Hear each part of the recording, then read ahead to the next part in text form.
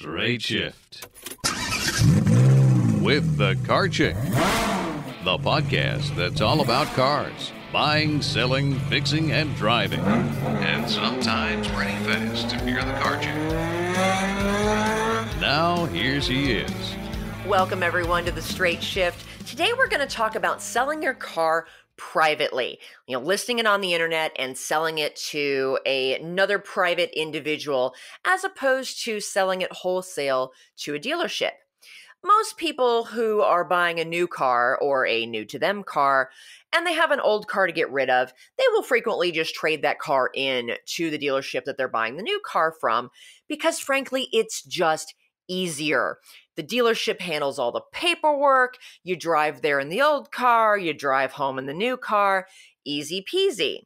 But the trade-off to that is you're making less money on your old car because the dealer is going to buy it from you at a trade-in price or a wholesale price. That's different from the retail price that they will eventually turn around and sell it for. And that's assuming that they're even going to keep your car to sell on their lot. If they don't like your car, they don't think they can sell it on their lot for whatever reason, they're just going to haul it off to the auction and sell it at a wholesale price there. In which case, the price they have offered you on trade is even lower than wholesale because they've got to cover their costs to take it to auction and estimate what they think they can sell it for. This is why you always make less money on your old vehicle if you sell it to a dealership. Some people would prefer to get the most money that they possibly can for their old car, or perhaps you're not buying a new car. You have an old car that you just want to sell outright. Maybe you're just moving or you don't need this third car, whatever reason. So selling it privately can get you more money or simply be the best option for you. However, there are some downsides and some challenges to selling your car privately. Yes, you will typically get more money, but there is a hassle factor and there are a few risks that you need to know about and know how to mitigate if you are going to sell it safely for yourself. So the first thing I want to talk about is how do you get ready to sell your car? The first thing you need to do is make sure that you actually have the title to said car.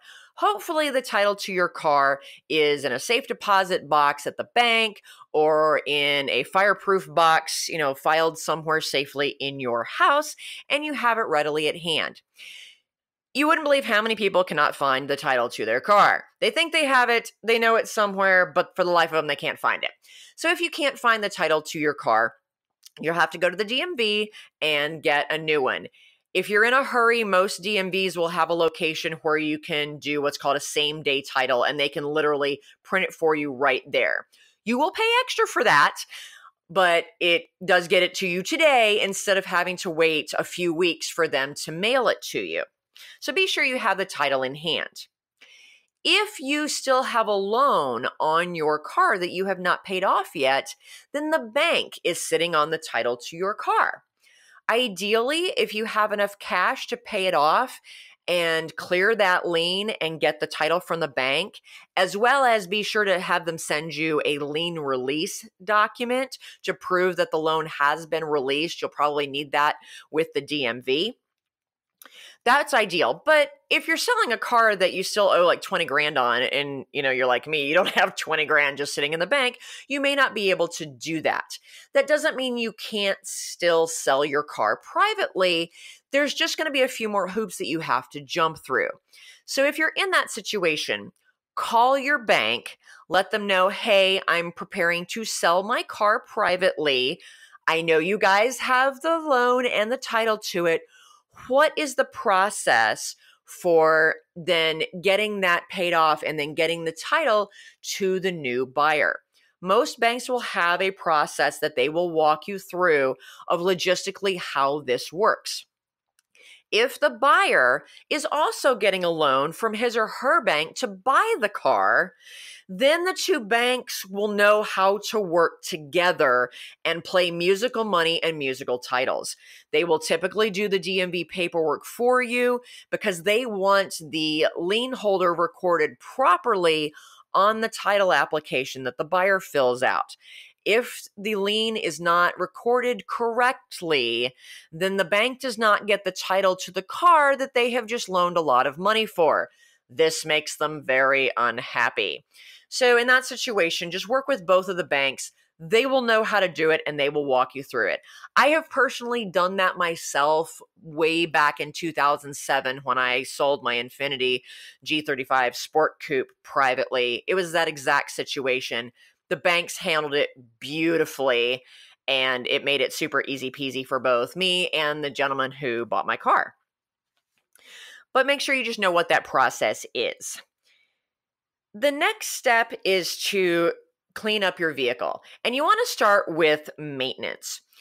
Hopefully, you have been listening to me preach for a while now and know how important it is to maintain your car while you own it, but also how that increases the value of your car when you go to sell it, whether you're selling it to a dealer or you're selling it to a private individual. Cars that have been well maintained, and if you have the documentation to back that up, which you should, because I also preach about keeping all of your records, those vehicles can be worth as much as $2,000 more to a buyer because you have the proof, hey, my car is in good shape. I have taken care of it. Therefore, it is much more likely to be reliable to the new owner, and they will have to invest less money in maintenance, especially right up front, than they would if they're buying a car that has not been well cared for. It's a big risk to them, and if you've maintained your car and you have the paperwork to prove it, that mitigates that risk to them, and they are willing to pay more money for that car. Even dealers are. And this is especially true if your car is older and has higher miles. If it's been well maintained, especially if it's something like a Honda or a Toyota that has a reputation for being reliable, and therefore those cars are very much in demand on the secondary market, you'll be able to command top dollar for your vehicle. So get your maintenance records together. And if the car is due for anything, make sure your maintenance is current. Obviously, if you have an older, higher mile car that has some issues, maybe it's got a little bit of an oil leak, it's not going to be worth it to you, most likely, to spend $1,000, replacing that rear main seal that's leaking slightly, because you're not going to get that money back out of it when you sell it. I just believe in being completely honest when you advertise your car. If it has any known issues, and especially if you have those issues documented by your mechanic because he or she probably found them the last time you brought it in for an oil change, show that to the people. Just be honest, because that way, that's your integrity. You shouldn't be trying to screw over somebody else who's trying to buy your car, because you wouldn't want to be treated that way when you're buying one. So, be a good person, be totally honest with them, and know that, yes, it's going to mean your vehicle is going to sell for a little bit less money, but it still may be worth something to that person anyway. It won't necessarily kill the value unless it's a huge, major problem. If the check engine light is on and you don't know why, yeah, it's going to be harder to sell that car. You at least need to know why that check engine light is on and be able to prove that to a prospective buyer. Even cars that have a lot of issues may still be worth something, because you may find, a lower income person who just needs a cheap piece of transportation, and maybe they have some mechanical skills, or they are a mechanic and they're willing to put the work into it because they can do the labor themselves, and that's worth it to them. Your mechanic may want to buy it from you and turn around and sell it or keep it for themselves. Lots of mechanics do that. So even if your car is not mechanically in perfect condition, as long as you were honest and it's not something completely disastrous like needs new engine, and even in those cases, sometimes you can still sell that stuff. You can sell just about anything on Craigslist these days. You just have to price it appropriately. And we'll talk about pricing in a few minutes. The next step is to clean your vehicle up. The appearance of your vehicle is vitally important because humans are naturally attracted to pretty things. Bright, shiny object syndrome. You may personally overlook some dirt, some scratches, some stains, because this is your car. You see it every day. whether you believe you do or not, you have some level of emotional attachment to that car. So you tend to overlook these things because, quite frankly, you've been overlooking them probably for years or at least several months if you've been driving the car in that condition anyway. But a prospective buyer is not going to have that same attachment to your vehicle, and they're going to be looking at it more critically. So you need to take a step back and look at your car from the perspective of a buyer. If you were walking up to this car thinking, oh, I might want to buy this, what are you going to see? Be really critical. That does not mean you have to fix everything and that it has to be in perfect condition. Especially, again, if it's an older, higher mile car that's not going to be worth a huge amount of money anyway, you're not going to get it back in perfect condition. However, if you put in a little bit of elbow grease and you clean it up as best you can, go get some upholstery shampoo, scrub out any stains if you can, vacuum it really, really well, clean and wax the outside as best you can, maybe even get a little clay bar that might be able to get out some scratches. It's up to you how much elbow grease and time you're willing to invest in this, but the nicer your car looks, even if it's older, the more money you're going to be able to get for it. And I'll give you an example. I have a client right now who I wish every single client I had maintained and took care of their cars as well as Norm does. He is amazing. He has every single record. He keeps a spreadsheet of all of his maintenance and cross-references that to the receipts and even puts feedback on how he liked the mechanic. I mean, it's ridiculous. He's a very detail-oriented person, and I love him for it. But he has an old, 16, 17-year-old Toyota RAV4 that has over 300,000 miles on it. And I swear, this car looks dang near perfect. You walk up to it and you think the car maybe has 100,000 miles on it. Maybe. It is in such great condition. And he didn't spend a lot of money to clean it up because he just keeps his cars this way all the time. And this car looks so great. And because he has these records, you would think that, a near 20-year-old car with over 300,000 miles wouldn't be worth squat. But he's actually going to be able to get some money for this car because it's going to continue to run for another 100,000 miles if the next owner maintains it. And it is in such good shape cosmetically as well as mechanically. It's ridiculous. So use your judgment and clean up your car as best you can. The newer and lower mile and higher value your car is, the more you should put some effort into it to clean it up. It might be worth spending a couple $100 to invest in a professional detail because they're going to have the tools and equipment and experience to know how to get more stains out, get more scratches out of your car. If you've got some body damage to your car, it may be worth, getting the dent wizard out there to pull some dings out, do a little bit of body work to it because you will be able to sell it for more money if it's a newer car. So obviously, use your judgment to make sure that your car is in the best possible condition that it can be when you go to sell it. Because again, people like shiny, pretty, clean things. If, heaven forbid, you have smoked in your car, in which case, just take a moment to smack yourself upside the head for me. Again, do your best to clean it up. You're probably only going to be able to sell that car to another smoker because us non-smokers can smell that stuff a mile away and we won't touch your car. So, it's worth it to invest in a good shampooing. There's some chemicals, it's called a smoke bomb, that you can do to try and get that smell out or at least minimize it. And then sell it to another smoker. But those are the types of things that you need to do to prepare your car. Also, be sure to get all of your crap out of there. Look in the nooks and crannies, get all your pennies and your quarters, get your sunglasses out of there.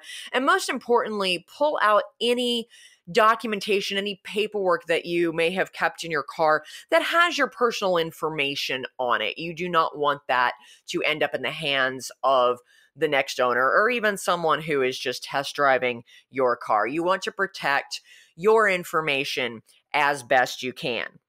In terms of pricing your car, most people go out to Kelley Blue Book or whatever and pull prices off of there. I have preached this for a long time. Kelley Blue Book or any of those book values don't necessarily mean squat. They are more accurate today than they have been in the past. But just because Kelley Blue Book says your car is worth $7,000 doesn't mean your car is worth $7,000. There's so many other factors, and I'm not going to go into a lot of those details. I've covered some of them already. If you want more information on that, I did do a podcast on what is your car really worth. Go back and listen to that. But you just use that book value kind of as a starting point and realize there's going to be a range there. And Kelley Book has changed. They now do give you a range, but be sure you're looking at the private party range. You are not going to be able to command as high a price for your car as a dealership will. Dealer prices are always going to be higher because they do more to recondition the cars, typically. And it is easier to get a bank loan on a dealer car than on a private party sale because the bank perceives the dealer sale to be less risky. And from their perspective, from a fraud and titling and control perspective, they're right. So private party prices are usually halfway in between dealer retail and trade-in or wholesale pricing. So be realistic about what you're going to get for your car. But don't just rely on whatever the book value says. Even if you look at several different values online, those are still just online values. You have to look at your local market for cars because what your car is worth is exactly what someone will hand you money for, not what some computer says that it's worth. So when you buy a house or you go to sell your house, an appraiser comes by and they do an appraisal on your house. They're not going to whatever the housing equivalent of Kelley Blue Book is. I'm not even sure that something exists. It probably does. They do what is called looking at comps. They look at the market and see what other houses that are similar to yours have sold for in the last several months to a year. You need to do the same thing. Go to AutoTrader, go on Craigslist, go to Cars.com. Look at cars that are the same year, make, model, and trim level, meaning they have the same bells and whistles and similar mileage and condition to your car.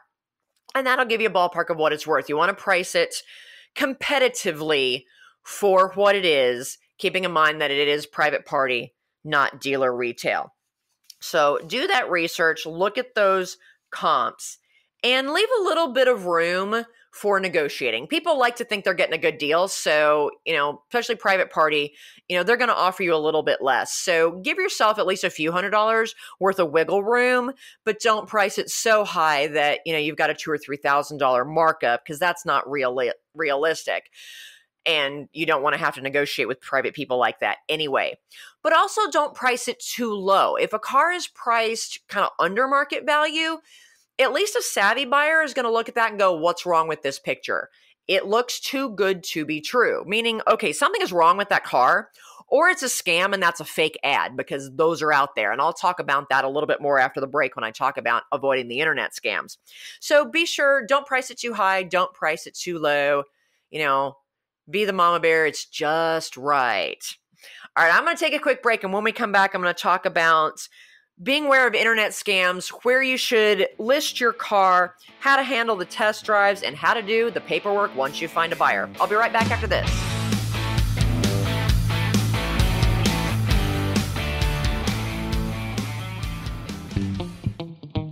Do you hate car shopping? Do you worry about being taken advantage of or about finding the right car at a great price? Buying a car can be a frustrating and time-consuming experience. But what if you could get a great deal without having to do a ton of research, without having to haggle, and without the fear of buying a lemon? You can. As your personal car shopper, the Car Chick will help you pick the perfect car based on your unique lifestyle, budget, and personality. She'll handle all of the legwork and negotiating for you. All you have to do is sign the papers and take the keys. It's that easy. To learn how the Car Chick can save you time, money, and hassle on your next car purchase, give us a call at 704-248-8706. That's 704-248-8706. Or visit us on the web at thecarchick.com. Where the rubber meets the road. Nice to meet you. Love your asphalt. Hey, nice treads. It's Straight Shift with the Car Chick. Welcome back to The Straight Shift. We're talking about how to sell your car privately. Once you've got the car itself ready and figured out where you want to price it, now you need to decide where you want to list it for sale. There are a lot of different places online where you can list your car. Sure, you can still put a sign in it and stick it down on the corner, but that's a little old school. Everything is pretty much done online these days. My rule of thumb is if your car is worth $5,000 or less, stick it on Craigslist, stick it on Facebook, any of your free sites, but those are the big ones. But if your car is worth a little bit more money, you may want to go ahead and pay I think it's like, $40, $50 to list it on AutoTrader and or Cars.com or some of those sites. AutoTrader and Cars.com are the two biggest used car marketplaces, and that's where most people think to go. Those are the two that I primarily use when I'm shopping for cars. And when your car is worth a little bit more, paying to advertise it in one of those locations will attract a higher quality buyer, shall we say. People that are shopping on Craigslist are usually looking for crazy bargains or they're looking for cheap stuff. I've been selling a whole bunch of things out of my house as I've been cleaning out on Craigslist, and that's where I go where I'm looking for a really good bargain. But when shopping for cars, you want to make sure that you are listing your car in the place where your target buyers are shopping. For example, if you have a more rare car, something that is hard to find but has a discerning buyer and maybe in high demand, maybe it's a sports car, maybe it's an exotic car, then you might want to list it on something like eBay or find a specialty site. Like if you're selling a Ferrari, go and see where people are buying Ferraris. There are definitely specialty sites for exotic cars. That is going to be the better place to list it. You're never going to put a Ferrari on Craigslist. That would just be crazy. You would get so many idiots calling you. So be sure you understand, what the marketplace is. But most people that are selling their Hondas and their Toyotas and their Fords and their Chevys are going to be looking at either something like Craigslist or AutoTrader and Cars.com. So that leads me to the downfall of listing anything online for sale, including cars, is that you now have to deal with a whole bunch of scammers. One of my hobbies is called scam baiting, and I work with an international group of folks that do this, and we purposely bait scammers using fake details in order to waste their time and waste their resources to identify accounts and money mules that they're using to launder money.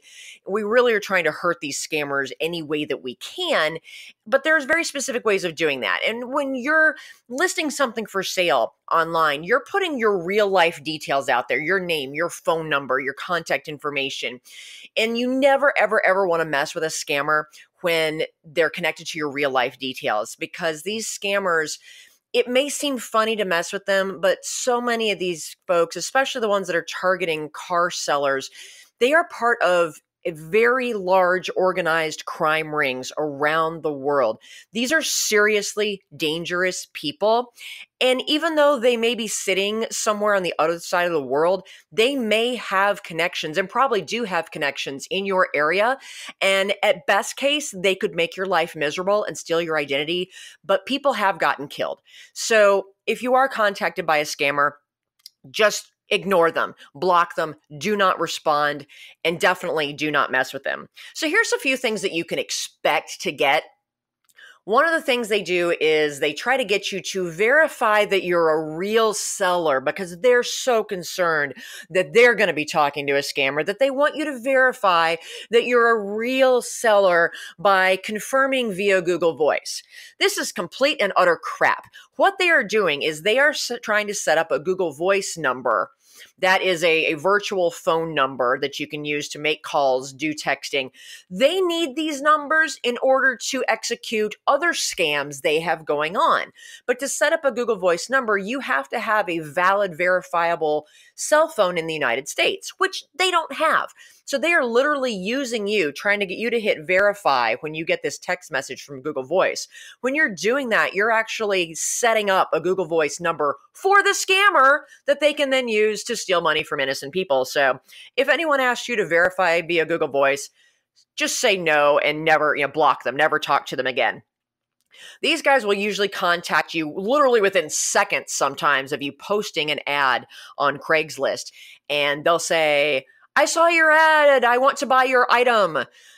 Anyone who is contacting you in any way, shape, or form and saying immediately that they want to buy whatever it is you're selling, especially a car, without ever having seen it first or asking you any questions, is definitely a scammer. So just ignore those idiots.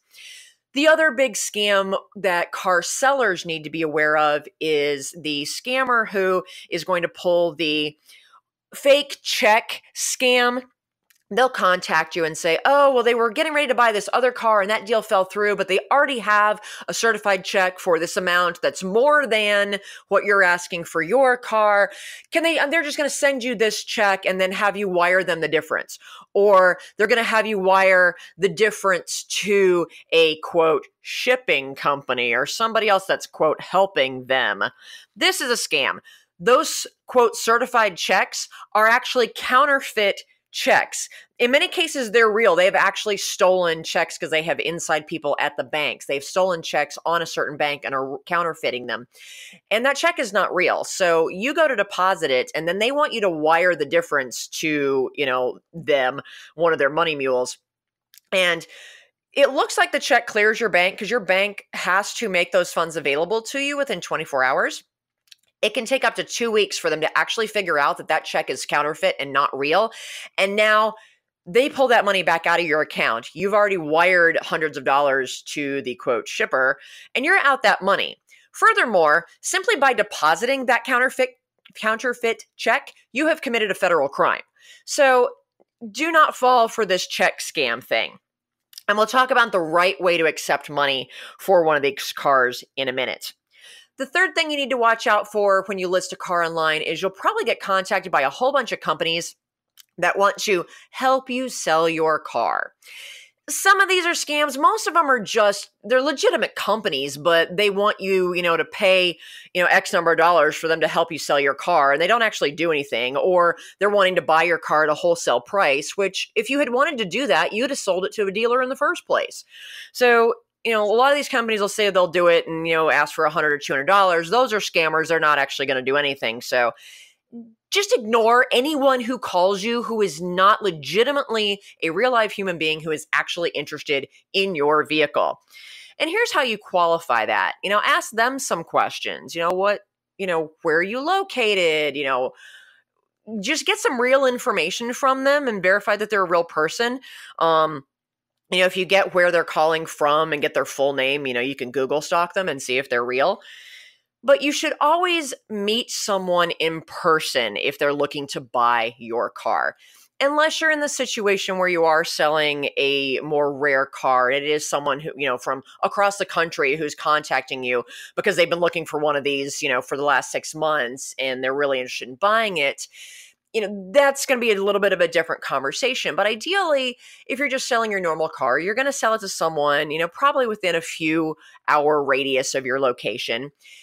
When you meet them to do a test drive, you want to meet them in a public place because meeting a stranger, it's just dangerous. You don't want to do that at your house. I've had to do that with selling wine racks and other furniture that I've been selling on Craigslist.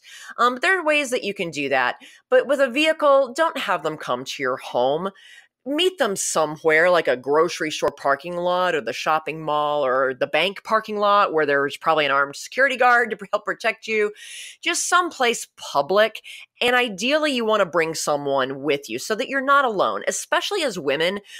The reality is the world is just a more dangerous place for us than it is for men, and you have to take those extra steps to protect yourself. Worst case, if you can't bring anyone with you, have a buddy who is on, the other end of the phone that you can text and say, okay, I'm here, I'm meeting the person. If I don't text you back within 20 minutes, call the police, so that you have someone who is looking out for you. When you meet with the person, ask to see their driver's license and their insurance card before you let them test drive the car. That helps you to verify that they are who they say they are, unless they have a really good fake ID. And it also verifies they do have a legitimate driver's license and current insurance, because you don't want them test driving your car if they don't have insurance, because what happens if they wreck it on the test drive? That's their fault, not yours.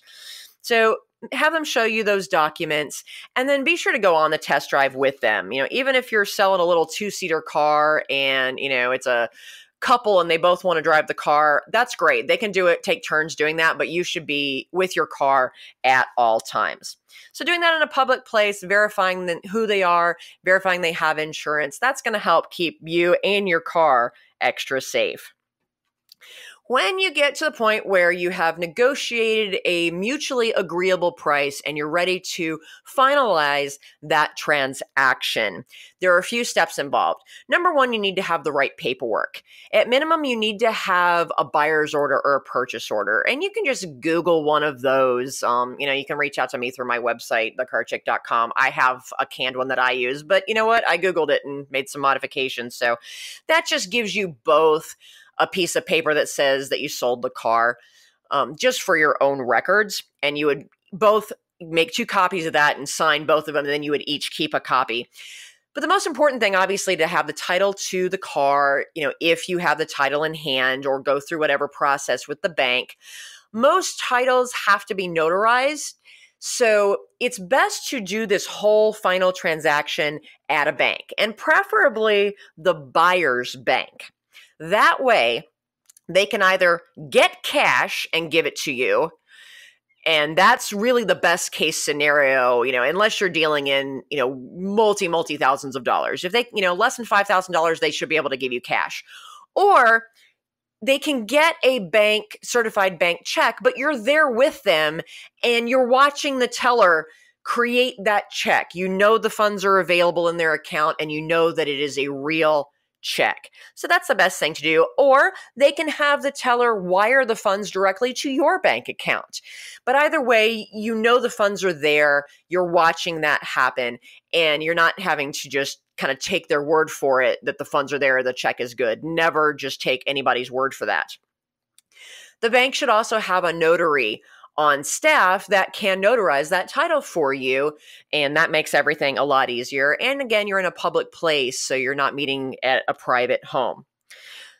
A lot of DMV paperwork, that the DMV paperwork is the buyer's responsibility. However, my recommendation is to tell the buyer, hey, be sure that you bring all of the DMV paperwork you're going to need with you so that we can sign everything and fill it all out at the same time. A lot of DMVs will have a required odometer disclosure document and a damage disclosure document. Those are documents that you as the seller have to sign that says, yep, the odometer's right, and nope, car's not a flood car or a salvage car. So the buyer needs to know ahead of time what documentation their state DMV requires, and then bring that with them. Then you can just sign all the paperwork at the same time, make sure it's all correct. And then later on, when the buyer goes to the DMV to register the car, him or herself, they're not missing anything, and then have to try to reconnect with you to get your signature on something after the fact, especially if they live further away. So it's just best to have all that together. Deal in cash if you can, or meet at their bank, have a certified check. If you can't meet at their bank because they bank at Podunk Credit Union, that there's not one in your location, then go to your bank. Your bank can call their bank and make sure the check is good, or they can bring cash and it's safer. Just do it at somebody's bank is the best bet. So that should help keep you safe, financially safe, and minimize the risk all around, because it is a risk to the seller, the buyer too, to meet with a stranger. That way, everybody feels comfortable. There are third-party institutions to kind of help facilitate the transfer of the money, fill out paperwork, notarize everything, and then you have sold your car, and the buyer has hopefully gotten a new car, and everybody is happy. So folks, that is how to sell your car privately to get the most money for it and to minimize the risk to yourself. Hope this was helpful. Until next time, drive safely, everyone. I'm out of here. The Straight Shift Podcast is copyright Leanne Shattuck, The Car Chick, 2017. All views expressed by guest and or co-hosts are those of the guest and or co-hosts, and not necessarily those of Leanne Shattuck or The Car Chick.